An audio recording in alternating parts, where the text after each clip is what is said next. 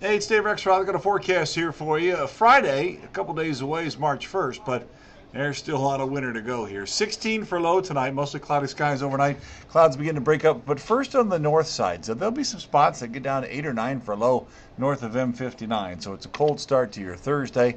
33 the high in Detroit. Most spots probably finish closer to 30, especially on the north side there where it gets so cold in the morning.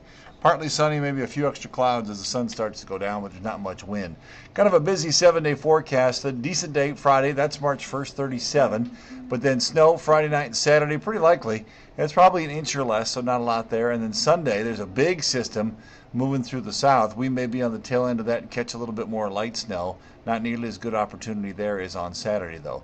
Look what happens, though, as that system moves up the east coast. It drains in the cold air here. So 6 for a low Monday and Tuesday.